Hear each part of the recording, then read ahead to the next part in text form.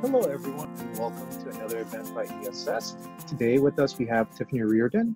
Tiffany Reardon is one of our esteemed colleagues here at ESS and has been doing this work with students for many years.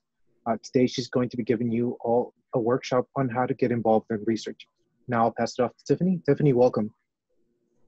Thank you so much, Luis. Welcome everyone. I know we're doing this in a webinar format, so I'd like to try and make it as interactive as possible. We have the chat feature and Q&A.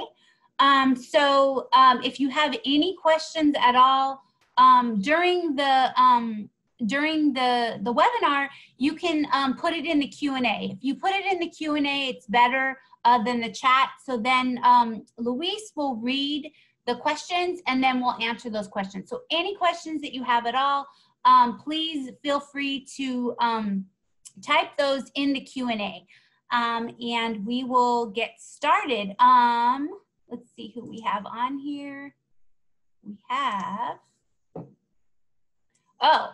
We have a question already. Where can we find the recording of this meeting? I have a class starting soon, so I can't watch the whole thing. Not a problem at all. We will be broadcasting this via our YouTube channel. So we will have it on YouTube. So you can watch it later if you like. So not a problem at all. So we have about 16 folks on here. So we'll go ahead and get started. And again, my colleague Luis will be reading the questions as they come up. Because I'm going to switch to presentation mode. So welcome to getting involved in research. This is probably one of my favorite presentations to do because I really love getting students involved in research. And after this talk, hopefully this will inspire you to get involved in research and really kind of give you some directions on resources that are available to you all. So ordinarily in a smaller group setting, I will ask folks to kind of write down where they are. I realize that we are in a webinar format, but I would still love to see who's on here. So if you don't mind, just in the chat or in the chat to everyone or in the Q&A, where are you from? So are you from Northern California? Are you from Central Valley, SoCal? Canada, Europe, Arizona, very nice. SoCal, New York, ooh, very nice, New York. NorCal, where at in New York? I'm a huge fan of New York. So no, NorCal, Long Island, okay, very nice, very nice. Long Island is always fun. SoCal, very good, all right. Nobody from another continent, but that's okay. If you're, Hong Kong, okay. Very nice, Justin. Justin's from Hong Kong. Thank you for joining us. I know there's quite a time difference. Very cool. SoCal, very good. All right. So no one from Antarctica in any of these events, but you know, you never know. So I always include that on there. So who am I? So my name is Tiffany Reardon and I work with Luis in the Center for Access to Engineering Excellence. And we talk a lot about this center, but when we get back on campus, it really is a center. It's actually a physical space where you can go, where you can get tutoring. We have a lot of different workshops. In a normal setting, this particular workshop would be in person, but now we're doing these online. But when we do get back on campus, it's a physical space that you can go. We have tutoring, we have snacks. Luis runs the center. He's always looking for tutors. In addition, we have a virtual center. And so for the time being, it is a virtual space. The CAEE, again, we call it the center, and that's a place that you can utilize virtually. You can utilize the remote tutoring, study groups, and of course these workshops. So we hope you take advantage of those. Aside from working in the CAEE, I also run the prep and T-prep program. Do we have any prep or T-prep folks on here? These are programs for incoming freshmen and incoming transfer students. So, research. Will you enjoy research? Well, that really depends. If you enjoy hands-on work, and most engineers do, cross-cultural teamwork, questioning everything. If you're one of those people who's like always, questioning things, well, why is this? Why is that, right? If your mind just naturally thinks that way, and if you enjoy creating new knowledge is a cornerstone of Berkeley engineering. And a lot of engineers that I have met really, like to create new things, whether that be designing things or working on side projects or just really kind of wondering how things work, then research might be for you. I always say that coming to a school like Berkeley and not at least trying research is kind of like going to San Francisco and not seeing a cable car, right? It's something you should do. It's something you should try to do. And, maybe you'll like it, right? But definitely try it. And today we're going to point you into the direction where you can actually get resources and you can get involved in research. Paid research. Paid is always good. So acronyms. We love our acronyms in the research world. Once you decide that you're going to pursue research, these are some acronyms that you will likely encounter. And so I've made a short list. There's many, many others, but these are just kind of the most common ones you'll see. First is the NSF. Anyone want to try and take a guess what the NSF stands for? You can just go ahead and chat your response, NSF. We also have REU, National Science Foundation. Good job, Rishi and Ellen. Good for you. National Science Foundation. What about REU?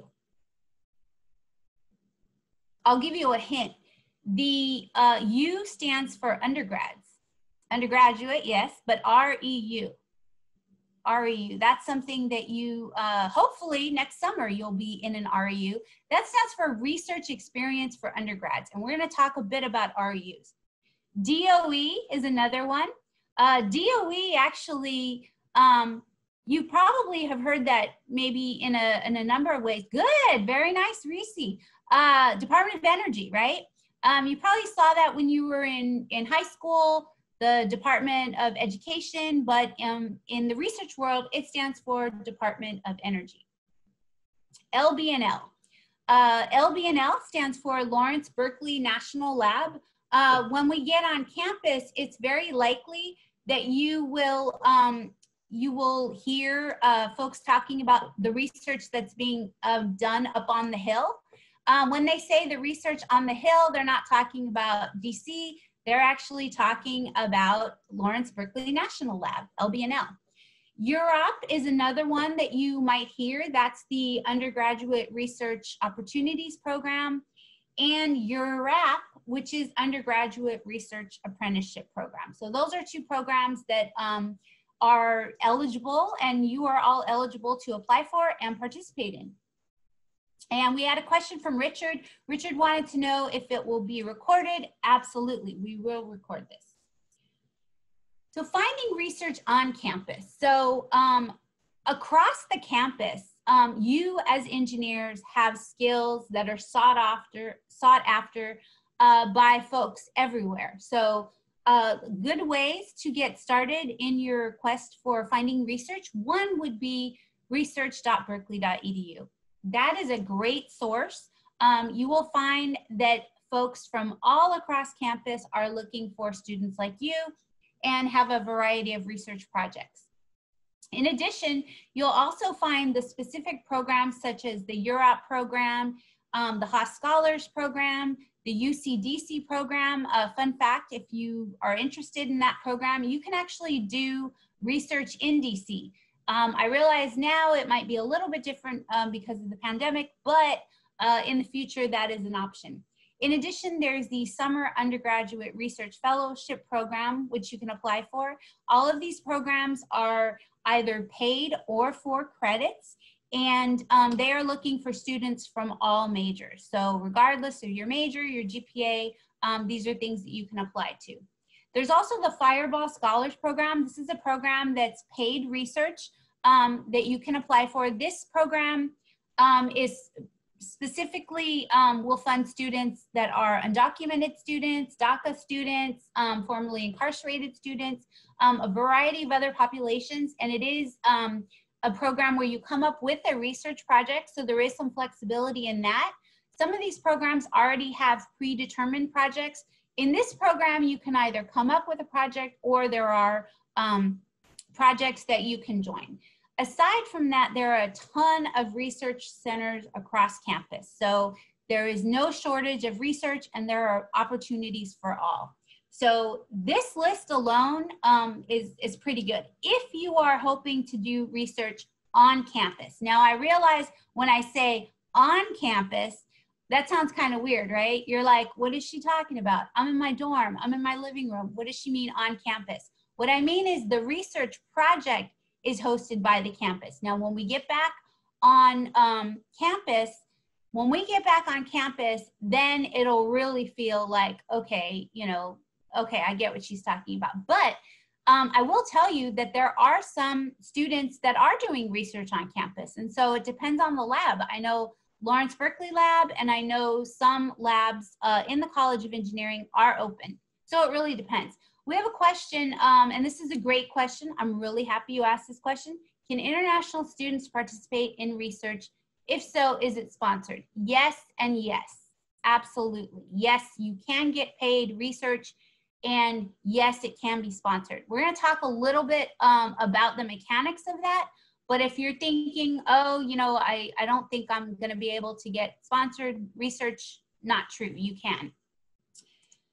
Okay, so we went over the campus resources. Let's talk a little bit about college resources. So one resource is Beehive, beehive.berkeley.edu. That's a great one because in the Beehive, this is a site where you can actually go in, you type it in, it's only for Berkeley students, and it will show you a database of research projects.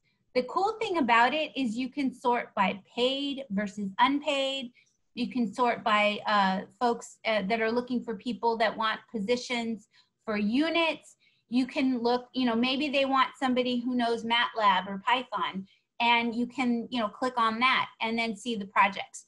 You will need a resume. So that's a great thing about Beehive is you'll need a resume, and generally it literally goes into the box of the student who, the grad student, typically it's a grad student, although sometimes it will go directly to the faculty member, and you just apply. It's very, very easy, and you'll see that they have a lot of projects on there.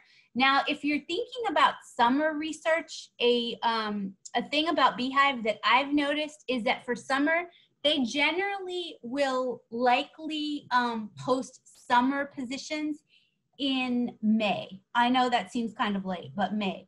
But you might apply for a position through Beehive, and you might actually extend your time through the summer, which I actually think would be a great experience. Aside from that, there's the ESS newsletter. I hope you're checking the newsletter every week because oftentimes we will post opportunities that we get, and we'll put those in the ESS newsletter for you. Generally speaking, if it's, you know, not something that undergrads would be eligible for, so we're not going to put it in there. So these are usually really good resources. Aside from that, your department. So all of you, I'm assuming, are in the College of Engineering or are taking classes in the College of Engineering. And so you can go to your individual department and you can look at research by major. So the example that I gave is mechanical engineering, just because mechanical engineering is so broad. There's facets of mechanical engineering, and many of our faculty have joint appointments in other departments. But if you go to your engineering department and you look at research, you can click on which faculty are doing research in which areas. And that'll kind of give you a sense of the projects that are out there. And I encourage you, if you decide to use Beehive, it also might be helpful if you see the faculty's name to maybe also kind of look and see what research they're doing. Aside from that, you can go on the individual links. MSc, for example, they have research on their site, EECS, of course, all the departments. Faculty office hours. Aside from you know, talking to faculty and learning from them and connecting with them, it's also completely acceptable and almost expected that visiting faculty at their office hours, virtual for now, but that's also a great way to get research. I've met many students that have talked with faculty and simply asked, are you hiring undergrads? Do you have any research projects that you're looking for people? That's a great and easy way. One of the things you'll find is a lot of times students will say, well, I didn't know it was going to be this easy. And it really is easy. It's just a matter of putting yourself out there. When meeting a professor, even if it's online, you want to be prepared, right? You really want to be prepared. You should have a resume. All of you should have a resume. There are some phenomenal resources available through the Career Center on how to prepare your resume. Many, on campus, I believe the center hosts some events on doing an acceptable resume. But you want to put all the things on your resume that will show that you're a good candidate for the research position. First of all, you want to include relevant coursework that you're taking now and coursework that you're taking in spring. Very important. So if you're taking the classes now, you put in progress. If you're taking the classes in spring, you put planned. Other skills that you want to highlight that will be skills that will be helpful for research. These are things like teamwork experience. These could be, if you're a first-year student, for example, and you haven't done any research experience, it's totally fine. I'm sure you have tons of things that you put on your college applications. Maybe you're a transfer student. Maybe you did extracurricular activities or jobs. Maybe you were in the military. Maybe you have a lot of experience. You want to highlight those because those things will show that you have an aptitude for research, and those are skills that likely your professors will want to see. You need to familiarize yourself with your professor's research projects. You can do that easily by going to their web pages, maybe skimming some of their journals, but the last thing you want to do is say, oh yeah, I'd like to work in your lab. What do? Right? It's kind of like when you apply for a job. You won't go for an info session at Boeing and say, what do you guys do again, right?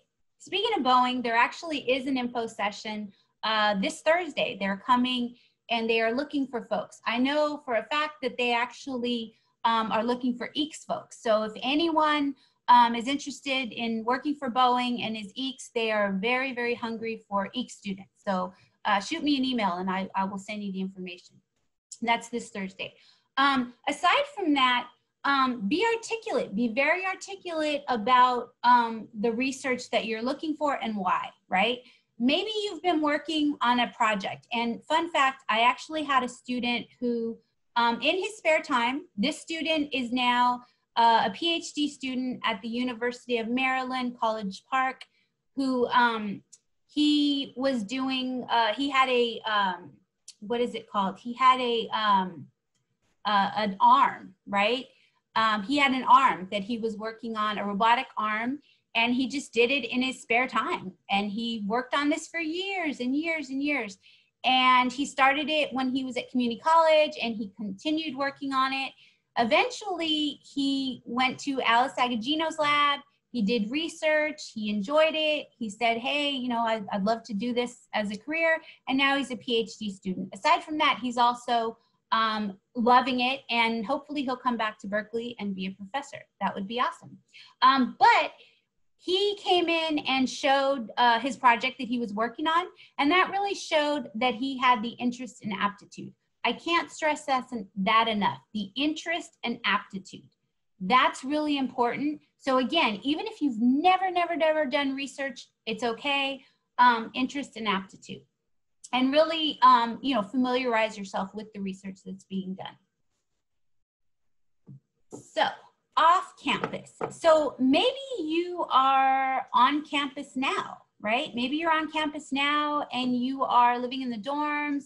Maybe you are, you know, you like Berkeley, but you're like, you know what? I don't know if I want to do research on campus. That's okay. Because the closest off-camp option, as we said, is LBNL, Lawrence Berkeley National Lab. So LBNL, again, the Hill, That's where pretty much every single STEM major has research being conducted at LBNL. And so I've listed some of the divisions, and they have departments at LBNL. If you have friends that are in high school, if you have friends that are community college, they also have programs for students as well. They have the Sully program. That's a program where they bring students to the lab for 10 weeks in summer. They also have the Blur program, which is for Berkeley students. They also have spring opportunities as well. And so I know for a fact that for spring, they're actually recruiting right now for those programs. So if you want to do research at LBNL in spring, you would apply right now. Now, here's the deal with LBNL. You have to be very, very specific about who you want to work with and what projects you want to work on. So you can't just send a generic application and say, I'll do anything. You have to talk about who you want to work with and in which lab. And so you have to go through and you have to look at the projects. They have some phenomenal opportunities. I think the mentoring at the lab is exceptional.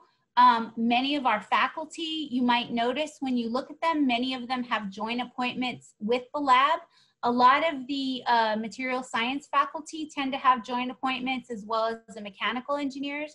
And so really, if it's a faculty member in your department, maybe it's someone who's not in your department, but you're really interested in their fields of research, I encourage you to check out the opportunities at the lab. Here's a couple, and I've listed these specifically because I've had students working in these divisions at the lab. So the advanced light source, they've hired, I've had civil engineers that have done research in material science. I've also had mechanical engineers that have done research there. Certainly the EECS and CS students might be interested in NERSC. That's a big data, supercomputing. If you're interested in that, they have a lot as well. The Agile Biofoundry is another one as well. So I've had students in all of these labs, and many of these students are now in PhD programs. So these are great experiences for students, and I really, really like what the lab's doing, and it's a really supportive environment. So if you want to go off campus but not too far, LBNL is a good option. So maybe you're like, you know what? Okay, so the Long Island student, where specifically are you from in Long Island? I'm very curious if you're still on here. Who's the Long Island student? I don't see him on there, him or her. Oh, Nassau County. Oh, okay, cool. Okay, so maybe Rishi's like, you know what? I think I kind of want to stay on the East Coast for the summer. I like Berkeley, but I don't know if I want to stay in Long Island. I don't know if I want to stay in Berkeley. I want to go somewhere else. So maybe Rishi says, you know what? Tell me more about these REU programs. I want to do an REU. So REU stands for Research Experience for Undergrads. So these are typically hosted by a university department or a center on a college campus. Generally speaking, these are funded by the National Science Foundation. And if they are funded by the National Science Foundation, if they are funded by the NSF, typically they will require that you be a US citizen or permanent resident. Now, you might be saying, whoa, Tiffany, you just told me I could. Okay, the funding source. Now, a lot of schools and a lot of programs have multiple funding sources. So maybe the project itself is funded by the National Science Foundation, but a lot of schools, and I've seen this a lot, particularly the private schools, the Ivy League schools, they'll often have a separate pool of funding where they can bring on additional students, and they won't have those restrictions. So don't panic. If you're like, oh, great, that leaves me out. It doesn't leave you out at all. So if it says specifically that you have to be US citizen or permanent resident, then that's the case. But oftentimes they will distinguish on there that they have multiple funding sources. And so you can apply. In addition, some programs will also say you must be attending a U.S. institution. And guess what? All of you are, so you're good. Okay, so typically these programs bring in at about 10 students per program. They are funded. They are depending on the program. They usually give probably between 4,000 and 8,000, depending. Housing is usually provided, certainly meals, they expect you to eat. And then travel is typically, you know, if you have to fly there, depending on how far you live from the site. But those are typically paid for. These are amazing experiences because these can tell you and give you a sense of whether or not you would enjoy this option and pursuing a research-focused graduate degree or maybe a career in research. If you are doing an REU and you enjoy it, it also shows whether or not you would be qualified for that degree. We're going to talk a little bit about that later. But these are great. And I bet you if you talk to your grad students, you talk to some of your GSIs, you'll find that they probably did an REU at some point in their career. Maybe they don't know that it was called an REU, but they might say like, oh yeah, I was at Ohio State for 10 weeks in the summer when I was a sophomore. Guess what? That's an REU. 2 quick questions. I'm a senior and planning to apply for grad school. Can I apply for it? Yes. If they say on the application non-graduating seniors and you're graduating this spring or fall, maybe not, but I have seen some that will take seniors. The thing is that you just have to just let them know. But yes, I have seen that. So if you're planning to, you know, graduate in, you know, spring, but then it's a summer one, you probably still can. I've seen them do it sometimes. And sometimes they'll actually take first year master's students as well, even though I know it's called REU, but depending on the site. Are REUs online for the time being? Good question. So last summer, because we had this unexpected pandemic, many programs, yes, many programs were online for the time being. But think about it, summer is quite a ways away. And I think that what's happening now is that programs are looking at, you know, option 1, remote, option 2, hybrid, and option 3, 100% in person. So still apply, and they are still actively recruiting.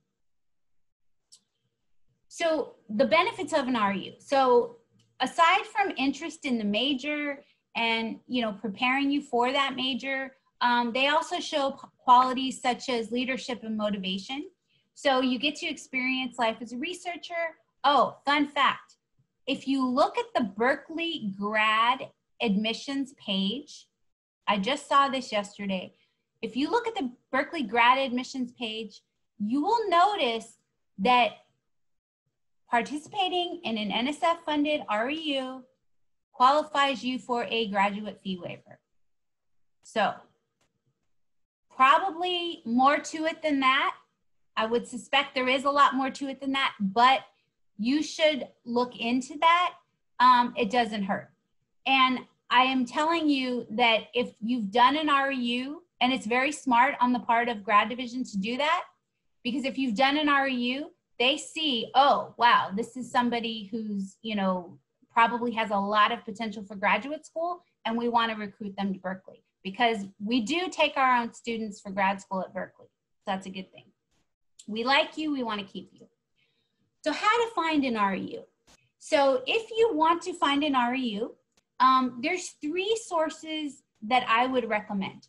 I like this first one, the Pathways to Science. I like this one a lot because you can sort it by area. Maybe, I don't know, maybe Ellen. So maybe Ellen, who's on here, maybe Ellen is an aerospace engineer. Ellen, what is your major? I'm curious. Maybe Ellen is an aerospace engineer and Ellen is a mechanical engineer and she wants to do aerospace. So she can sort it by aerospace. Maybe Justin is EECS, but Justin is more on the hardware side, right? And so maybe Justin wants to do something in EE. So you can sort it by that. You can sort it by region. It's a very nice and easy way to sort it. It also has programs for high school students. So if you have any siblings or you have any cousins or younger people in your life that have an aptitude for research, then they can apply as well. So that's a good one as well. Oh, I love this question. I wish you would have put your name because I love this question. The question is, will REUs accept freshmen, especially those without prior research experience? Or are they more suited for upperclassmen? Beautiful question. I'm going to answer that in a moment. Very good question. The question is, will they accept freshmen, especially those without prior research experience, or are they more suited for upperclassmen? All right, that is an amazing question. I'm going to answer that in just a minute. I think you're going to like my, my answer. The second one is the NSF REU search. This isn't the most exciting one, to be honest. Basically, all it is, it's a list of schools, and it shows the NSF funded them and they have an REU, right?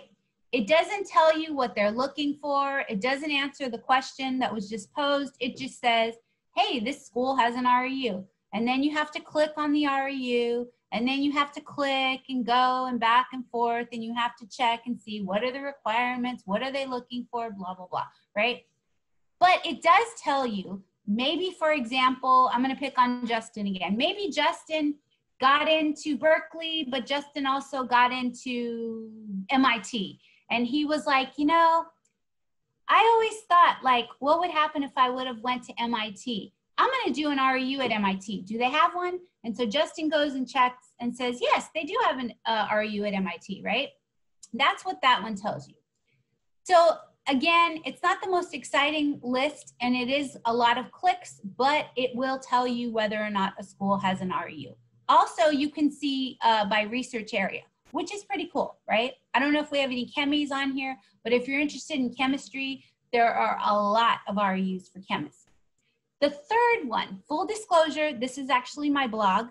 The third one I actually created specifically because I hate clicking around on REU sites, right? I work with students all the time. Students are asking, how do I get involved in research, blah, blah, blah. And so when I send announcements to students, I put everything out there. Here's the year they're looking for in school. Here is the majors they're looking for. Here are the citizenship restrictions. Here's the deadline, right? I put that all in there and I give it to my students. I started doing that, and then I started creating lists, and then my colleagues at other schools annually would say, hey, are you going to send that list out? Hey, are you going to send that list out? And I said, you know what? Why don't I just make a blog? So I made a blog. So the REU Finder is a blog, and I have by, and going back to the original question, the question was, what about students without research experience? Yes, absolutely. You can do an REU, and there are REUs specifically for students with no prior research experience. So yes, there also are some with students that have research experience. So they're looking for students from all over. Whether you are a first-year student, whether you are a first-year transfer student, whether you are a freshman, whether you are an international student, it doesn't matter. There's something for you. And I have the pages categorized by them as well. So that was the answer. Oh, good question. Very good question. Is it okay to apply to multiple REUs at once and potentially have to decline offers if you get multiple? Yes and yes. You should apply to more than one. Absolutely. Don't just apply to one. As I mentioned, they usually only take about 10 students. So, you know, the likelihood, I would say apply to 5. 5 is a really good number. And you also, if you do get, you know, multiple offers, you'll have to choose one, right? You can't do more than one. But apply to more than one. And also, just much like a job offer, if you get accepted to an REU, you might tell the other REU that you haven't heard back from yet. You might say, hey, you know, I just found out that I was accepted into this REU, but I really want, you know, your REU at UC San Diego is my top pick. I was wondering, you know, when you'll know the deadline. And then the person will likely look at your application and say, oh, I want you. Even though the deadline has, hasn't passed, I want to secure your slot, and so you're in. So that happens sometimes. Okay, so I took a peek at the list of people that were registered early on. And so I see that we have some first year EECS students on here. So guess what? Whether you're EECS, whether you're CS intended, whether you're CS declared, doesn't matter. There is Carnegie Mellon, you might have heard of that school. They have a program specifically for first and second year students. And you can see neither research experience nor advanced computer science or software engineering experience is required. So you can apply to this program at Carnegie Mellon, and they would love, love, love to have Berkeley students. They would love to have Berkeley students, right? So that's a good program. Also, remember, please indicate the classes you're taking now and the classes that you're taking in spring. Very important that you do that. Johns Hopkins, I'm sure you've heard of Johns Hopkins. They have a great program, nanotechnology for bio and bioengineering research for undergrads. Great program as well. I've seen a lot of students do these programs at Johns Hopkins and later on go to grad school. So that's a good one. And I've heard really good things about Johns Hopkins. Maybe you're interested in autonomous vehicles. Guess what? University of Arizona has a great REU that you might be interested in. I had a student that did that program.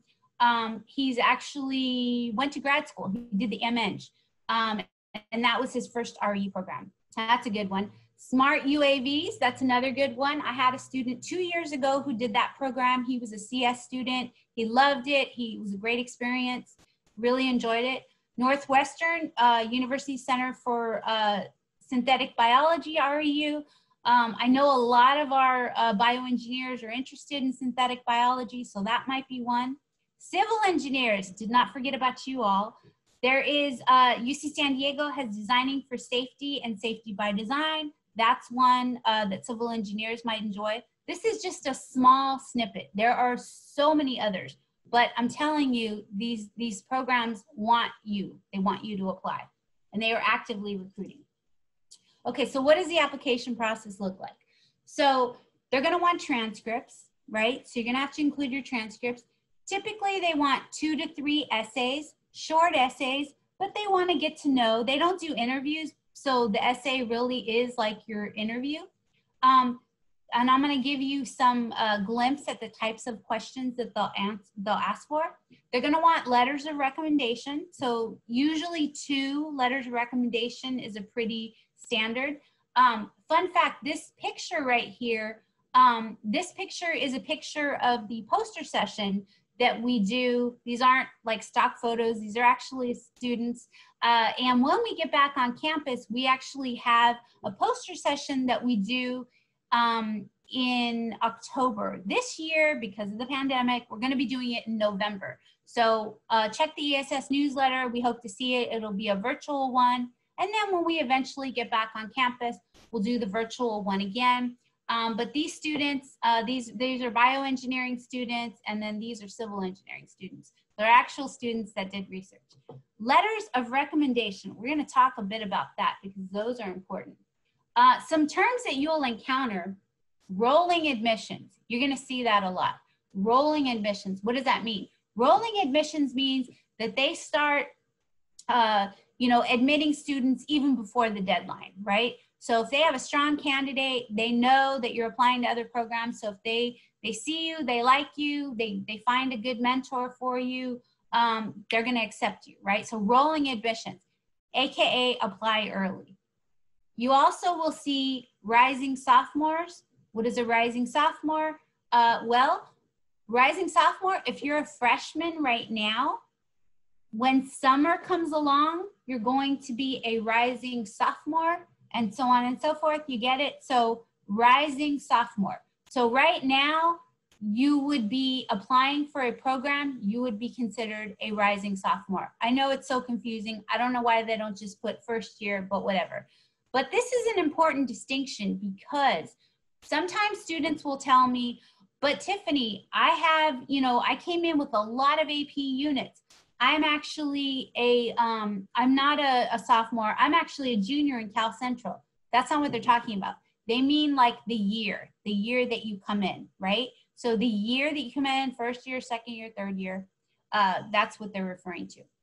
Non-graduating seniors. So a non-graduating senior is maybe you're graduating next December, not this December, but next December, you'd be considered a non-graduating senior.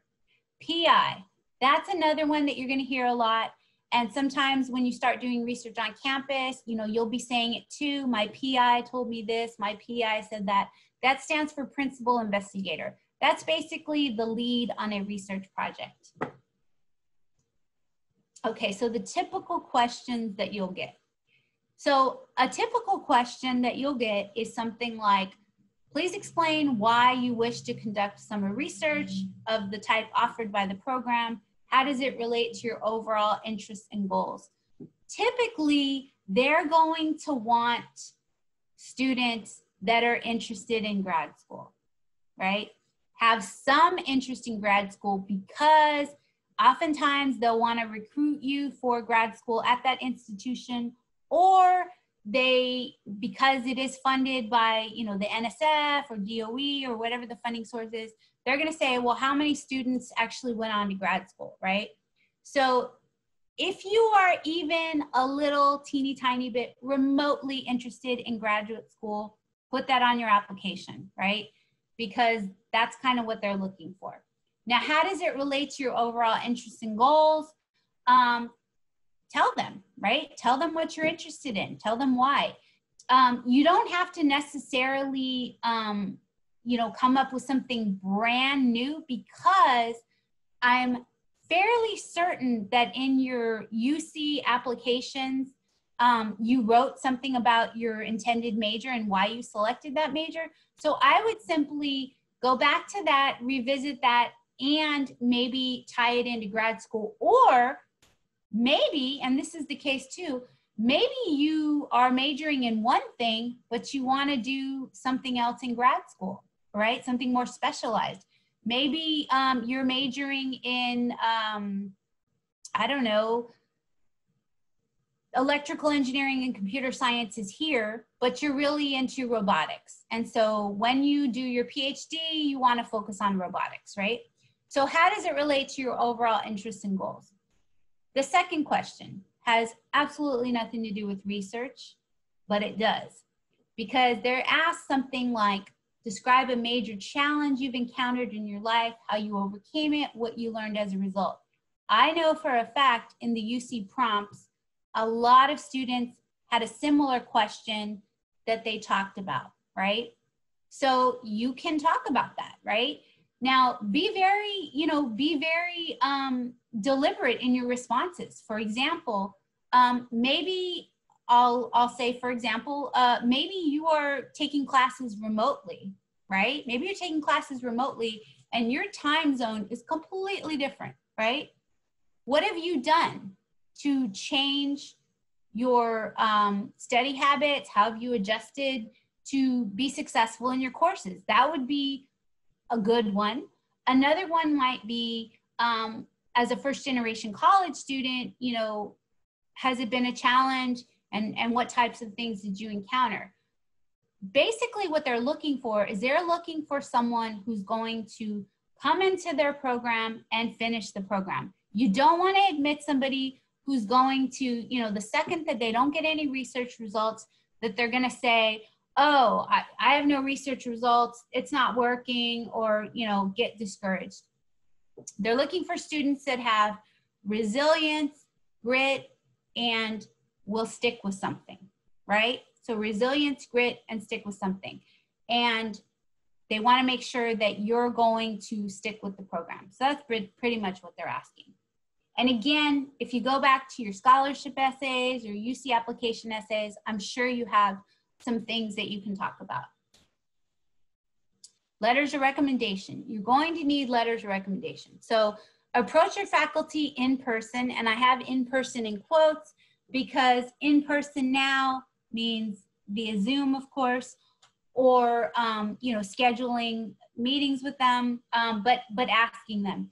Ask them if they can give you a strong letter of recommendation. So in order for them to give you a strong letter of recommendation, you're going to need to give them the information. So you can give them drafts of your essays, you can give them your resume. I don't know if I'd give them my transcript per se, but if they, ask for, maybe your resume and you have the grades, but basically as much as possible, right? Give them everything on a silver platter so they have that, and give them as much time as possible. If you apply to an REU and it's due on Friday and you ask them Wednesday, they're probably not going to do it. But if you have an REU that's due on January 31st and you're approaching them in October, that gives them plenty of time. Not only does it give them plenty of time, it also gives you plenty of time to prepare as much as possible, right? So letters of recommendation, make it easy. Let them know what program you're applying to and why. I had a student give me a beautiful, she literally like made it so easy. She said, here are the programs I'm applying to, the description, here's why I'm interested, here's the due dates, here's my resume, right? And so it was great. It was very, very easy. Oh, and fun fact, once somebody writes you one letter of recommendation, all they have to do is change stuff for the second one. So don't worry about that. Okay, so if you have uncertainties about these programs, ask before you apply. If there are any FAQs, check the FAQs, right? Be sure that you can actually participate in these programs. And this also goes for research in general, right? Maybe you decide, oh, I'm not really interested in the REU. I want to do research on campus during the semester. But if you have a really heavy course load, make sure that you actually can devote the time to do it. Meet all the deadlines. Don't ask for any extensions. If it's due on February 14th, then you need to get it in by February 14th. Don't email them and say, well, I have an exam that day, I'm kind of busy. No, you can't do that. Apply to more than one program. I think 5 is a good number. Verify your application has been received. And that could be a very short and sweet, I've just applied to your program. I've asked my recommenders to submit their, letters. If there's any additional information you need, please let me know. Looking forward to hearing from you soon. Short and sweet. Don't bother them and email them. I had a student one time email me like 5 times saying, that they were busy and they were working on it and they were working on it and working on it. And I'm like, no, they're not going to get in. And they didn't get in because they didn't turn in anything in. In fact, they didn't even finish the application. So don't be that student. But I know you won't. Question, who and how should we ask for letters of recommendation if we haven't seen or interacted with professors? Very, very good question. Very good question. A similar question. I'm a freshman doing remote classes and all my classes are really large. So there's very little professor-student interaction. Okay, these are excellent questions. So here's what I would do. So we'll take the first question first. So if you have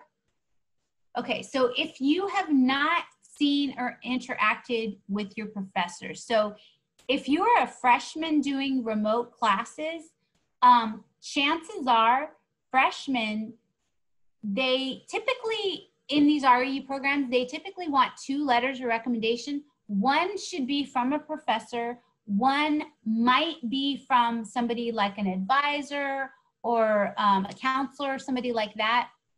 Or maybe you've had an internship, it could be from, the second one sometimes can be not from a professor. So you have that, right? So if you know someone, maybe your advisor, maybe somebody who knows you well, they can write a letter of recommendation.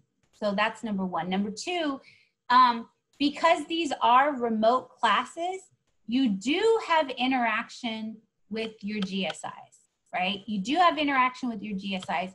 So I think my question to you would be, are you establishing relationships with your professors and GSIs? Now, typically they don't want letters of recommendation from GSIs, but your GSI can give content that the professor can use. So if I were you, and if you're in a big class, you might say, look, I'm applying to this program. It's for first-year students. I'm a student in your class. Here's why I'm interested, you know, but set up a time to talk to them. Set up a time to talk to them and make sure that you give them everything that they need to know. What is the program looking for, and what you have that really speaks to that. I know it's a little bit of tooting your own horn, but you have to, right? There's nothing wrong with that. So really, you know, when you ask for these letters of recommendation, just kind of give them everything. You know, here's the program I'm looking for. You know, here's why I want to apply. Here's what I've done in your class. Here's, you know, you kind of have to remind them a little bit, and you make it easy for them. Okay, so how to make the most of an REU. So, you know, you want to be responsive to all communication, even before the REU starts. Oftentimes they'll give you articles to write.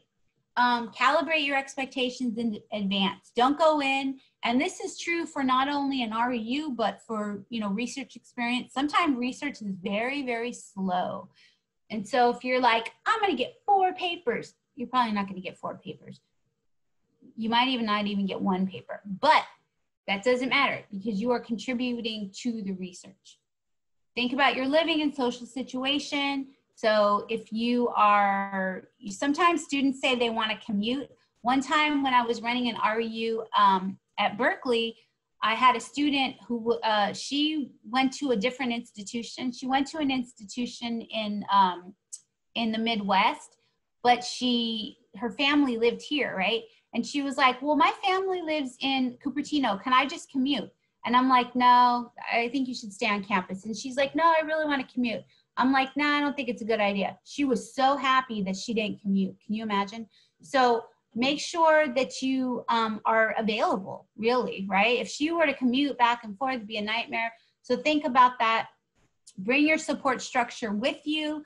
What that means is make sure that, you know, when you're doing these programs, whether it's, you know, on-campus research being, you know, in a lab, in, you know, remote, whatever, that you have a setting, right? So you have adequate technology. And if you don't, I know for the fact that for the remote internships this summer, sometimes students actually got the equipment sent to them, or, you know, if you have any needs.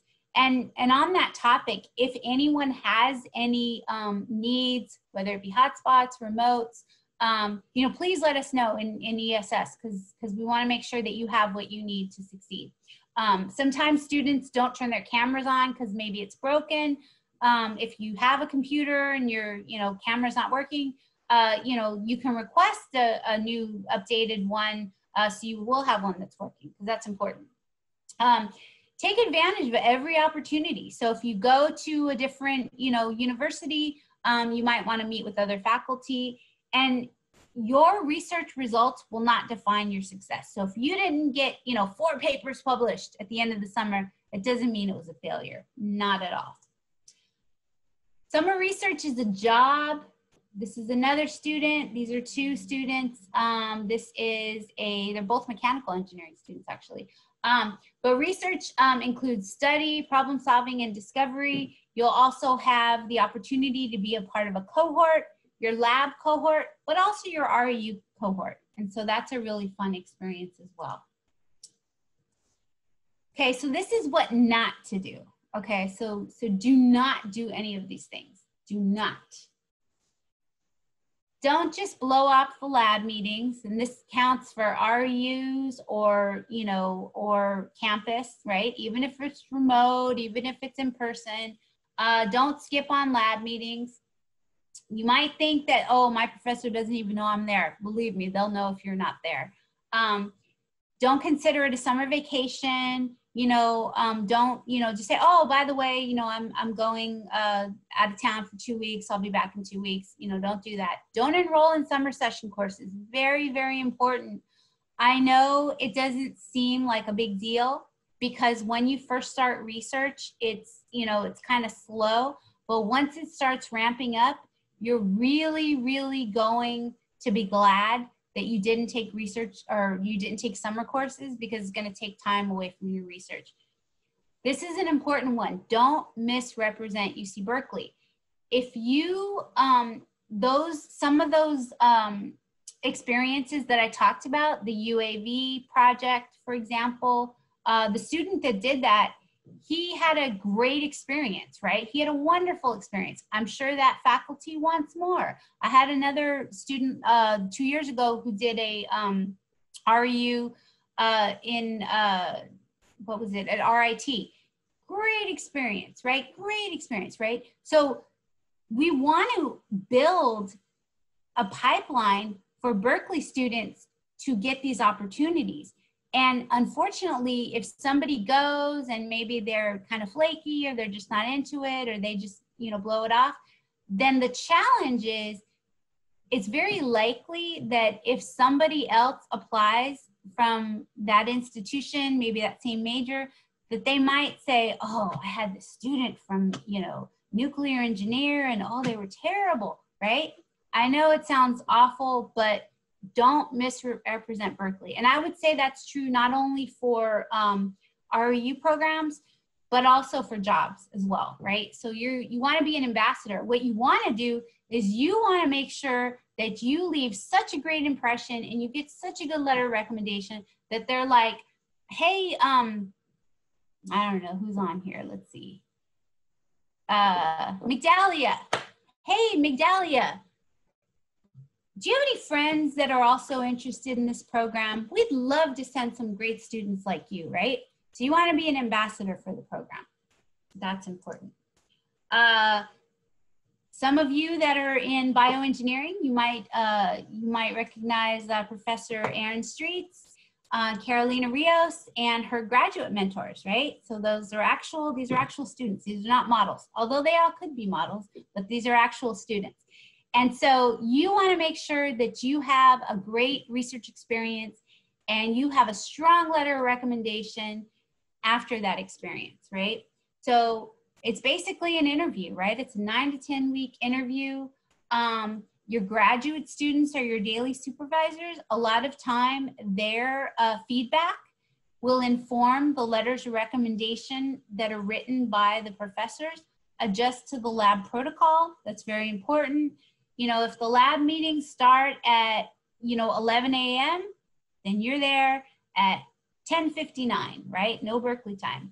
So, whatever the lab protocol is, prepare for the research meetings and meet with your faculty mentor. Those are very important. And that is true for whether it's, REU in the summer, whether it's, remote during the semester, whether it's in person during the semester. Like, this is a job. And so take it seriously. All of you, I would love to keep in touch. If we were on if we were on campus, I would say, hey, come to my office, 227 Bechtel.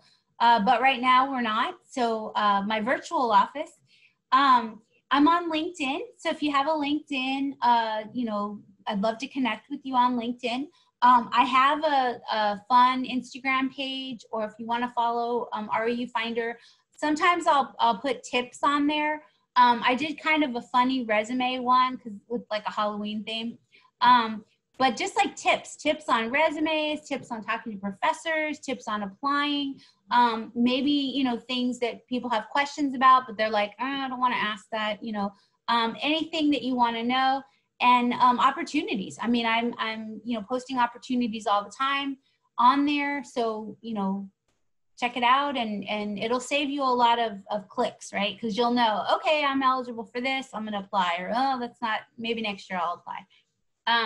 That's it for the slides. I did a lot of talking. I would love to hear from all of you. So does anyone have any questions? Any questions at all? This is when I miss the meeting, but we weren't sure how many students were going to come on here. So any questions that anyone has, you can feel free to put it in the chat, or you can you can put it in the Q&A. If you put it in the chat, I'll just read it out. Will the presentation be recorded and sent out? Yes, it will be. Are you posting the slideshow online? Yes, absolutely. Well, we're going to do the whole video, so yes. Other questions? Well, I have questions for you. Maybe in the chat. Oh, let's see. We have a question.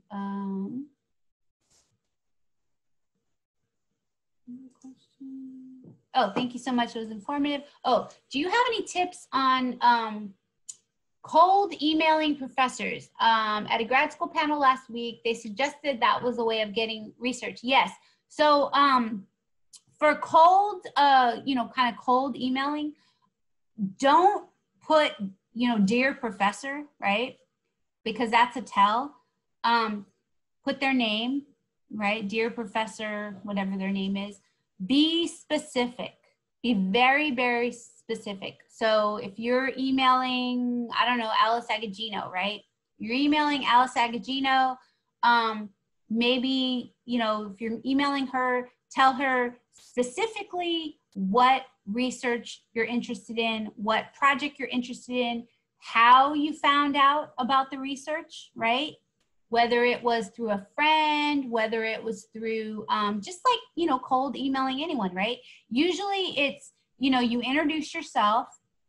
So you introduce yourself, how you found out about the position, what you are asking for, short and sweet, right? Short and sweet, but don't do a form email. You know, dear, you know, sir or madam, or to whom it may concern, or whatever. Like, they're just going to throw those away, right? So be specific, like specific in your research, and they're going to be able to tell. Other questions? Any question at all? I'm interested in seeing what majors. So if you want to put in the chat like what your majors are, and or what majors you're in, and maybe what areas of research you're interested in, or what you're interested in.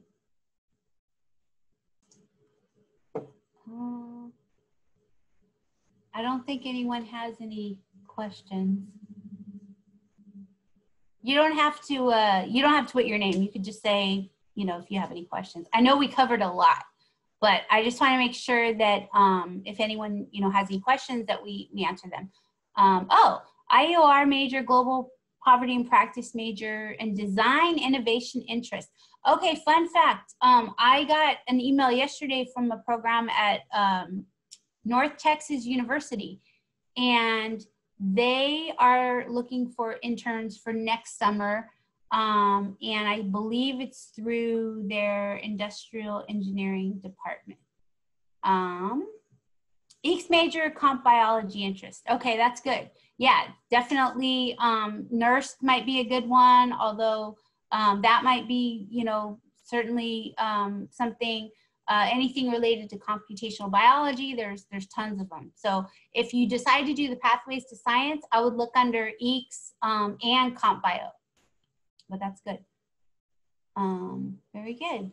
So civil engineering, research related to transportation systems, data collection, and transportation. I would look at, oh gosh, Alexander Bayan, maybe. He might be good because he runs a transportation center on campus. Ooh, civil engineering interested in water-based hydraulics. I would look at UIUC, University of Illinois Champaign-Urbana, although certainly the civil engineering department at Berkeley. Evan Variano is an amazing research mentor, and he's also just a great, you know, person to talk to if you're interested in getting involved in research. He can probably point you in the right direction. Civil engineers. If you're in civil engineering and you don't know Dr. V, you should. He's great. He's a great resource. So yeah, so there's tons of opportunities. And if you, I'll put my contact info up again. If you want to email me, feel free to email me if you want to set up a time to talk, and, you know, and show me your resume. If you're like, oh, my resume is rough, you know, happy to look at your resume. Some students, when we were on campus, they would come in and they would hand me their resume and they'd say, here, don't be kind. And I would take the pen and I'd say, okay, change this, move that, blah, blah, blah. I do that in Google Docs now, so happy to do that. Or if you know, have a cold email that you want to send a professor and you're like, oh, I don't know how this sounds, you know, send me an email and I'll give you some feedback. But the main thing is that, you know, like, do not let this remote experience, you know, don't see that as an obstacle. The research is still happening. It's still happening. It's still getting done. And this is a temporary situation. And so, you know, we want to make sure that you're prepared now so that, you know, when these opportunities in person come up, that you'll be able to take advantage of them and you'll be prepared. And you're going to think, oh my gosh, I'm so glad I did this, you know, it changed my life. Because these can be life-changing experiences. On the flip side, you might think, oh, I don't want to do research. Like, this isn't for me, right? So then you know, right? So it's a learning experience. Awesome. So it doesn't seem like we have any more questions. We look forward to seeing you. I think Luis, thank you so much for moderating. And we will, there you are. Luis, where is that supposed to be on campus? I think it's near the entrance of campus. Oh, is it? Mm-hmm. It's from the south side, not the north side where we are. Oh, what? There's a south side of campus?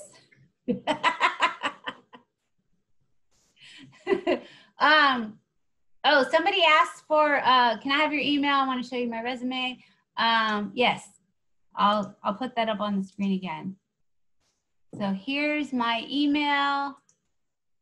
Yeah, so here's my email, treardon@berkeley.edu. And I would love to chat with you. And yeah, we can set up a time to chat and, you know, kind of help you explore your research interests. And like I said, I've had a lot of students that are, you know, in grad school. I have students that are applying now to grad school. I have students that are in grad school. I have students that are professors. I'm a lot older than I look. And so, you know, I think that, you know, really, whatever it is you want to do, that, you know, there's opportunities out there. And so my job is just to kind of help you and support you and get you connected. And connect with each other too. I think that's an important thing. Connect with each other, because, you know, maybe, you know, Avery, you know, is interested in IEOR, but then, you know, Jasmine is interested in civil engineering, and it's like, oh, well, I'm not interested in this, but I know Garrett and Jasmine want to do this, so I'll connect them, right? So I think that's important as well. Networking is very, very powerful. So awesome. Very cool. Do you want to put a quick plug for the CAEE? Yeah, definitely. If any of you all are interested in seeking out any support for tutoring or are struggling with any of the courses, keeping up with the material, make sure to visit the Center for Access to Engineering Excellence, and you can find our site under academic support and the Berkeley Engineering page. Awesome. So we will share the webinar. We'll post it and you can watch it, tell your friends.